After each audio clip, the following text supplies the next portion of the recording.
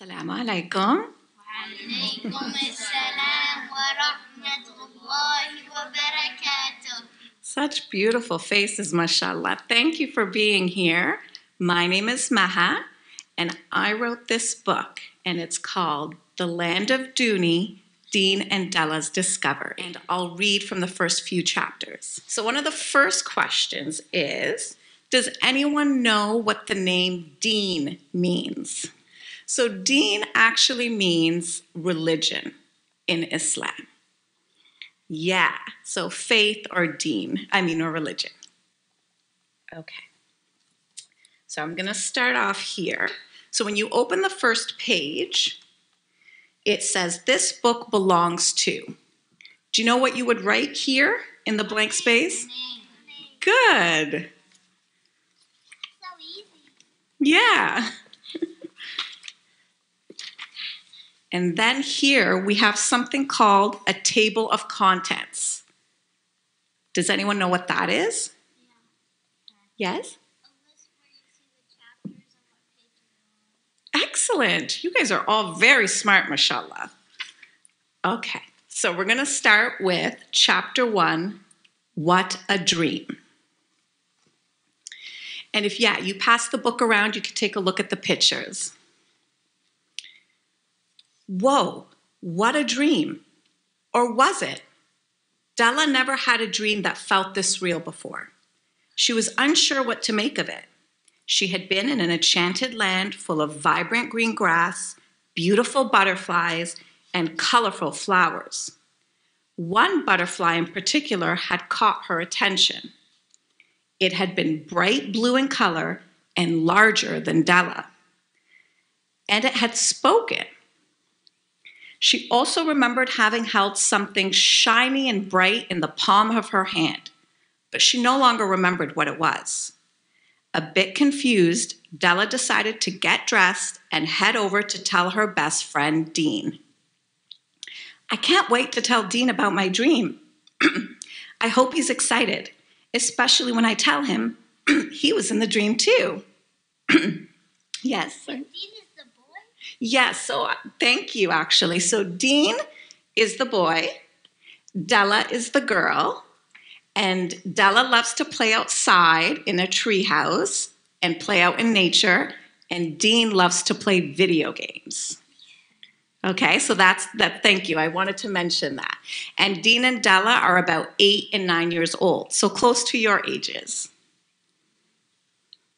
Do you have a question? Yeah? I have a non-Muslim teacher named Dean, but I don't know what her real name is. Oh, okay. That's okay. So I'll read through the chapters, and then at the end we can ask questions. Sound good? Yes. Okay. I can't wait to tell Dean about my dream. I hope he's excited, especially when I tell him he was in the dream too. Normally, Dean would be excited to hear about her cool dream or any of Della's make-believe stories.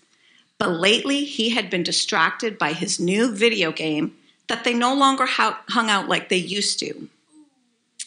Dean had broken his arm a few months back, and Della understood that he would need time to rest at home. But now that his cast was off and he was completely healed, she did not expect him to still be glued to the TV playing his video games. Unsure of how he would react to her dream, Della hopped on her bike and pedaled as fast as she could to Dean's house. Once there, Della immediately knew where to find Dean, in the living room playing his... Right. So here we have a picture of Della and Dean playing his video game. I know that. Well, why is it black or white? The color, the pictures are just in black and white. Only the cover is in color. Okay. Dean, you won't believe what just happened to me, Della exclaimed as she burst into the room. I had a dream where I was in a beautiful place with butterflies, flowers, bright green grass, and a shiny... Well, hello to you too, Dean said sarcastically as he cut Della off. He did so without taking his eyes off of the TV. Dreams are fake. They're not even real, Dean said. They're not fake. Della protested. I'm telling you, it felt so real. Dean was clearly not interested in what Della had to say. Della was always coming up with weird stories. Not now, Dean replied rudely. I'm trying to beat the mud monster before he mutates. This wasn't the first time Dean had shrugged Della off since he'd gotten his new video game. Frustrated and discouraged, Della left Dean's house without saying another word. Della hopped back on her bike and slowly pedaled home. My dream wasn't fake, she said. I just know it. His video games are fake. Even though she was so mad, Della only wanted her friend Dean back so they could play outside like they used to. Back in her room, Della decided to read from her favorite book. As she was reading, something caught her attention from the corner of her eye. She noticed a bright light shining under her pillow. What is that? She cautiously and curiously approached the bed and slowly lifted the pillow. There lay a bright, glowing object. Good question.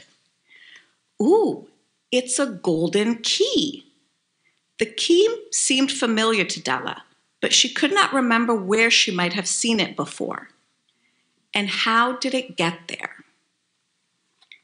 So chapter number 2, Noted. Okay, that's the title of the chapter. We have a picture here of a video control.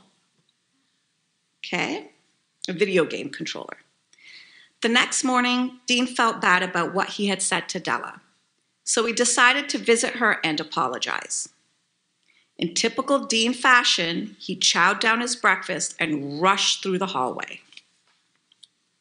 He figured that if he hurried fast enough, he could return home in time to finish fighting his way up Mud Mountain and play his video game all before dinner was served. As he was about to leave, he saw the game controller on his big, comfy couch. He thought, it really is the coolest video game ever. The urge to stay home overwhelmed him. I'll go after just one game, no more than that, Dean said. So he plopped himself down on the couch, reached for the game controller, and noticed a small yellow note taped to the back. It read, "Meet me at the treehouse. P.S. I knew you would be playing your video game." Signed by Della. And Della put a little sad face. I wonder why Della wants me to meet her at the treehouse, he thought. They had not played there since last October. With his shoes barely laced up, Dean headed out the front door and hopped on his skateboard over to Della's house. As soon as he got there, he spotted movement in the treehouse. It reminded him of last summer when they built the treehouse with the help of Della's dad. He remembered how much fun they had and how excited they were to have their very own fort. Dean headed up the tree trunk ladder and opened the trap door. He popped his head in and saw Della staring back at him. "What are you doing up here?" Dean said. "You came." Della was so happy to see him. "Well, I kind of had no choice. Your note was pretty clear," Dean said, sounding a little annoyed. "So why did you want me to come to the treehouse anyway? We haven't been here in forever." "We never play out here anymore," Della said sadly. "I had to leave you the note early this morning because I figured it was the only way for you to stop playing your annoying video game. And it worked, didn't it? You finally left the house and now you're here." Dean felt silly for having had fallen for her trap and for being distracted by his video game. He did not want to admit that Della was right. He began to stammer. "Well, you're wrong, because I was going to come over here anyway to, well, you were telling me about your weird dream yesterday," and Della cut him off. "It wasn't weird, and it wasn't a dream."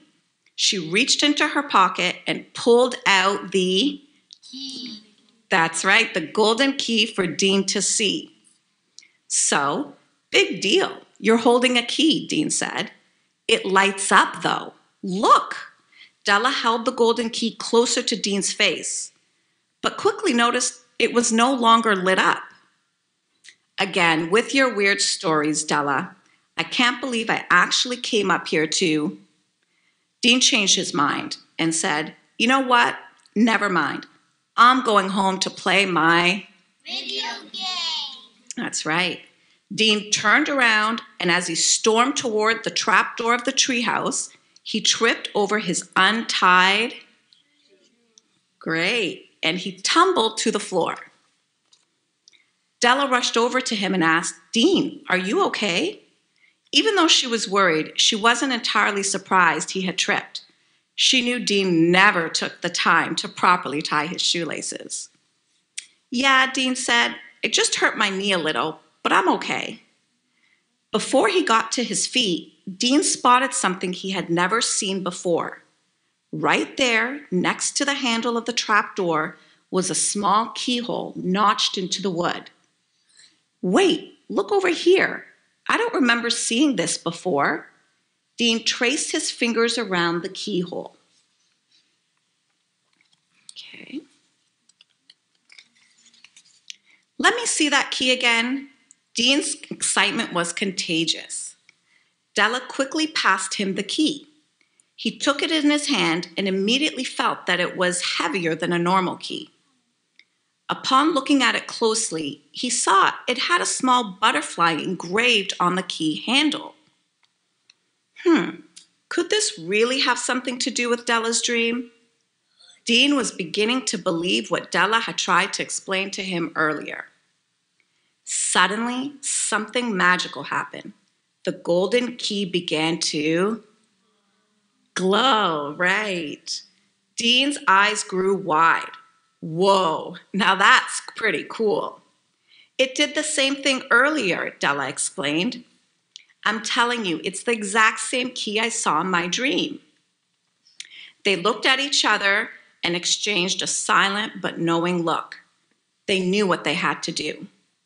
Holding the key together, they carefully inserted it into the keyhole and turned it counterclockwise, very slowly. At first, nothing happened. But then the key began to spin quickly on its own, and a bright light burst from the keyhole. It was blindingly bright. Dean and Della had to cover their eyes. A swirl of energy emerged from the keyhole and wrapped itself around the two friends. It pulled them down into a whirlwind tunnel. They fell down, down, down. Chapter 3, Morpho Time.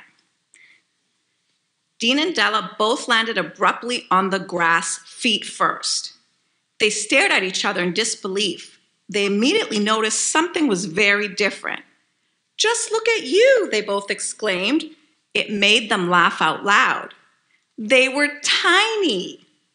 Around them, the green grass was high above their tiny bodies. Dean and Della walked over to a nearby pond and looked at their reflections in the water. Both were dressed differently than they had been just seconds before. They looked like superheroes. This is so cool, Dean said. He held out his spear. There was also a shield strapped to his back. He had no idea where they had come from. Della had a pretty wreath on her head, a bright purple cape on her back, and a bow with arrows. What are these for, Dean? She asked. I'm not sure, Dean replied. Let's explore the area a bit, and maybe we can figure it out.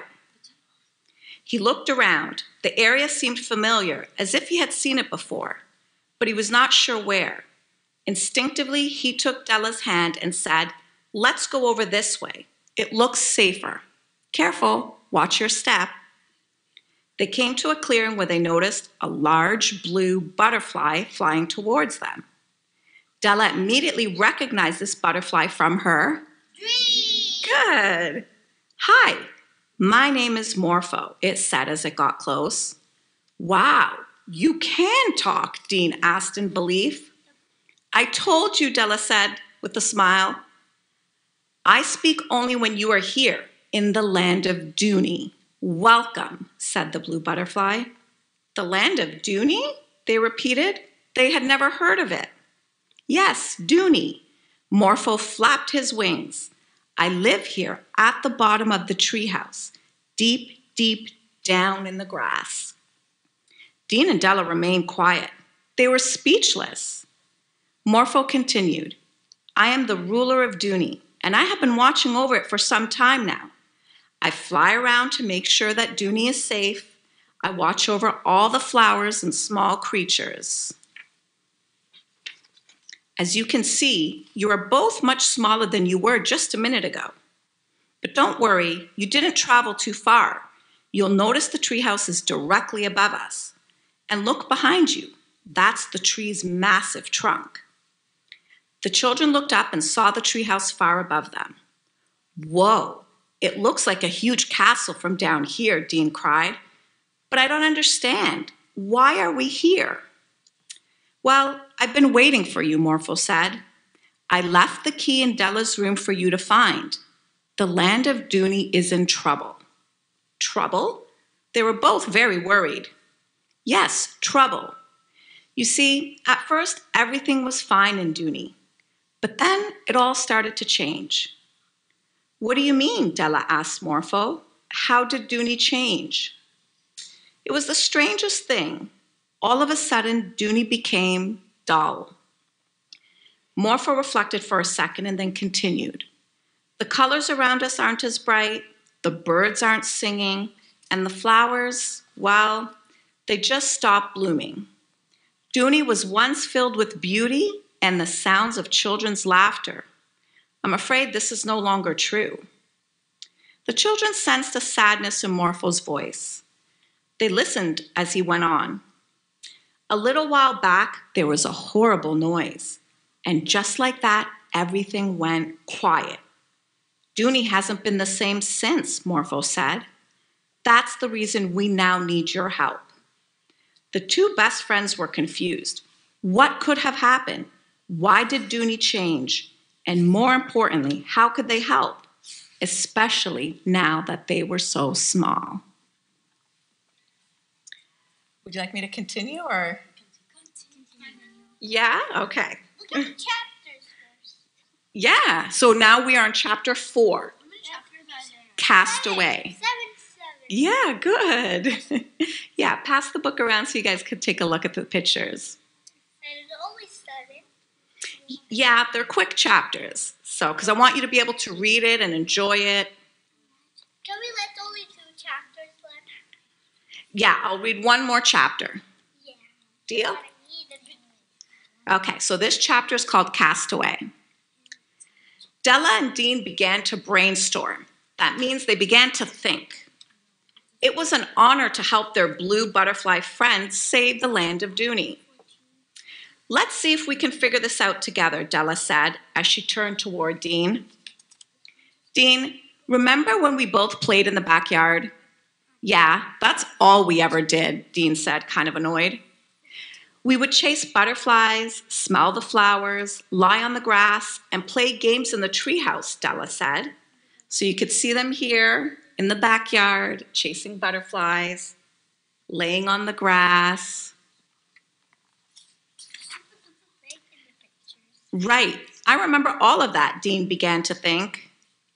Oh, remember how high I would swing from the tree branch, like I was a monkey? Dean was excited. He pounded his chest. You guessed it, just like a monkey. And what happened the last time you did that? Della asked with amusement. When Dean only stared at her confused, she explained how you were swinging from the tree branch and, oh yeah, the tree branch snapped and I fell and broke my arm. Dean showed his arm to Morpho. I had to have a cast on my arm for 6 whole weeks. Dean said he sounded very proud of himself. Man, that tree branch made such a loud noise when it broke. Snap. The sound of your arm breaking, you mean, Della joked. That was the louder sound. Ha ha, very funny. Dean was not amused. Other than that high-pitched scream, of course, That was the loudest. Della laughed and then stopped. She had just realized something. Come to think of it, Dean, that's right around the time you started to play your video games. Aha, that's it, Morpho explained, flapping his wings. Dean and Della both jumped from alarm. I think that's the noise we heard here down in the land of Dooney, Morpho explained. Let me explain further. You see, the magic of Dooney comes from play, joy, and the power of make-believe. Without it, things start to fade and become dull. Doll? Dull. That means no color. Yeah. Both Della and Dean were listening with full attention.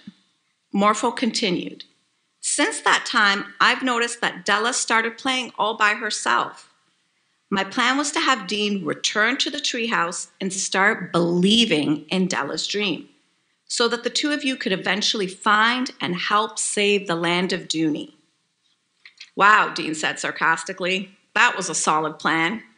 Yes, Morpho agreed. He didn't pick up on Dean's sarcasm.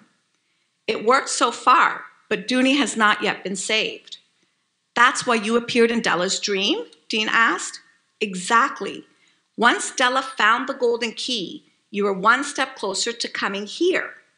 Next, though, Dean, I needed you to believe in the dream. And that worked out. You're both here. Soon, you can both help bring back joy to Dooney and save us all. Morpho was excited now. But we still don't know how we can help, Della said. See that armor you're wearing? You may need it. What do you mean? Dean looked worried.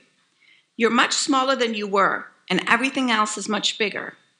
But that's okay, because you can accomplish great things, no matter the challenge. You just have to believe in yourselves. And remember, having a little patience along the way will always help. He also continued, that being said, always remember you are in nature, and it's important to treat it kindly. You should only use your weapons if you have no other choice. That's the real reason I chose you two. I believe you would choose wisely.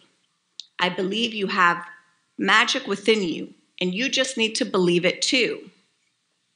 Dean and Della felt honored to have been chosen. They had no idea how to actually use any of this power, but it was truly an honor. Wow, to think. I could have been home playing video games all day, Dean cracked. Della smirked. I think what Dean is trying to say is that we will do whatever we can to help. Right, Dean? She gave Dean the back of his head a little smack with her hand. Dean rubbed his head and asked, can you show us around? It all looks so cool from this angle. Sure, follow me, Morpho led them down a footpath, though he flew above the ground. Suddenly, a cold gust of wind blew, and the kids nearly blew away. Morpho, the butterfly, remained unaffected. He was used to the gusts. Chapter 5. And I think I'll end it there. Yeah. Okay, so do you guys have any questions? And then I could ask you guys questions. Yes. How many books of this are there? So this is my first book, and I wrote it, but if you guys like it, maybe I could write a second one. Yeah. Yes?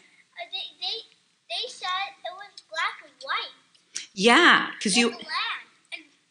And inside the story, it was black and white. Yeah, good. You're smart because Dooney is dull.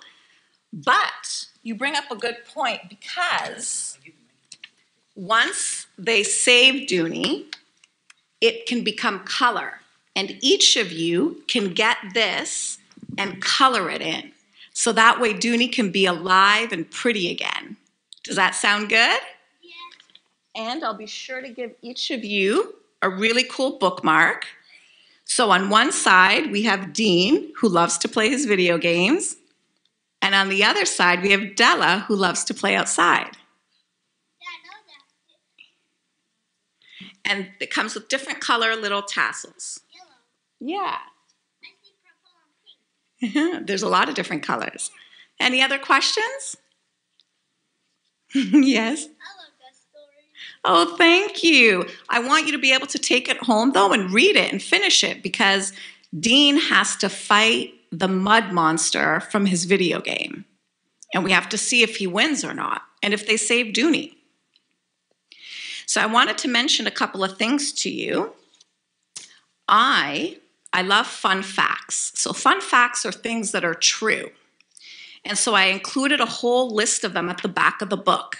And it'll tell you about nature, about bees, about flowers, all the things that exist in the land of Dooney. But here are just a couple of fun facts about me. On this first page here, we have Della waking up from her dream. I don't know if you could see this little tiny animal sleeping. I can see it. Yeah? What does it look like? What kind of animal is it? A cat. It's a cat. And the cat's name, can you read the cat's name? Golden. Golden. And do you know I have a cat named Golden? And that's him there. Where? I put him in the book. Oh. And I also have a niece named Jenna. Thank you. Thank you. I also have a niece, Jenna, who's 8 years old. And I asked her to write a note. And she did. And we put it in the book. So if you turn to page 77, you'll see this is actually Jenna's handwriting. Isn't that cool? Well, why is it small? Well, it's small because you're kind of afar. It says, "We hope you have sweet and magical dreams, Dean and Della." Oh, yeah. Yeah. Thank you. Yeah. Why is magical big? Because she just put it in capital letters. Oh, yeah. And then I also have a map at the back of the land of Dooney. Does it show where they are? Does it show where they are on the map? Yeah, so one of the questions, so here's the treehouse. That's okay. There's the golden key. Yeah, there's the golden key. Good job. And then at the back, there's also something called fill in the blanks. So I'll ask you questions, and you guys can write your answers. And in the back of the book. And if you submit the answers to me on the website, I can put a picture of you guys on the website if you want. So you have to ask your parents first to help you with that. So when I wrote this book, I was speaking to my nieces, and they were never paying attention to me. They were always on their phones. And I kind of got annoyed. And so I started to make up a story. And I made up 2 characters named Dean and Della, and they had a key. And believe it or not, my nieces paid attention. They put down their tablets and they listened. So every time I spoke to them after that, I began to continue to make up the story. And then one day I sat down, I took out my pen and paper, and I began to write. And that's how I wrote this book. But then I hired someone called an illustrator. Exactly, someone who draws pictures. And she drew pictures to match my words. And then I hired someone called a designer. And they brought the words and the pictures together. To make it a book. And then afterwards, I contacted someone with a printer, and they printed it all out for me. I also had someone who edited the book. Do you know what an editor is? Yes. Nyla? It's the person who publishes a book, so it like makes sure that all the writing is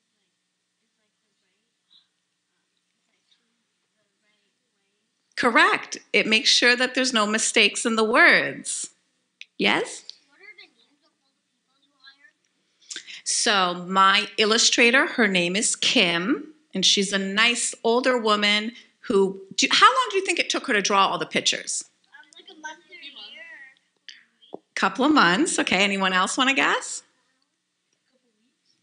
Okay. Yes? A month and 10 days. Good guess. Who wants to guess a bit more time? At the back there? In the plaid? Yeah? 2 hours? Okay. And then you? Oh, very good. Okay, one more guess. 5 months. And you're the closest. It took Kim 6 months to draw all the pictures. 6 months. Good. Do you know why it took her 6 months? Because she did it all with her hand. She didn't use any computers. She didn't use any technology. She just sat there with a pen and paper. Did she sleep? She did sleep, yes. So every day she would get up, she would have her cup of coffee, and she would draw. Yeah. So it took me 2 weeks to write it. 2 weeks. It took, yeah, that's pretty quick. It took Kim 6 months to illustrate it. It took the editor about 3 months to edit it. And then the printer and designer took 1 year. Oh, Yeah. it's gonna be 1 year. So in total, it took about 1.5 years for me to get this beautiful book, which I'm so proud of. It was a lot of hard work, but you know what? If you work hard, you can do anything you set your mind to. I worked hard for my dad. Good. Who here likes to write? I like to sing and dance and write. Great. Who here likes to read? Me, And who here likes to draw? I like to draw. What do you like to draw? I like to design and some people. And some People? cars. What do you like to draw? I like to draw advanced drawings. Advanced drawings. Ooh. And what do you like to draw? I like to make characters authors. They use really cool drawings that I want to copy. So I try to make all the chapter books I read. I'll put them on one page and then draw a couple of emojis with them. Wonderful. I think we have a future artist and author. Yes? I like drawing clothing. Ooh, I like drawing clothing too. See? So one day you can all become writers, authors, illustrators, whatever you want.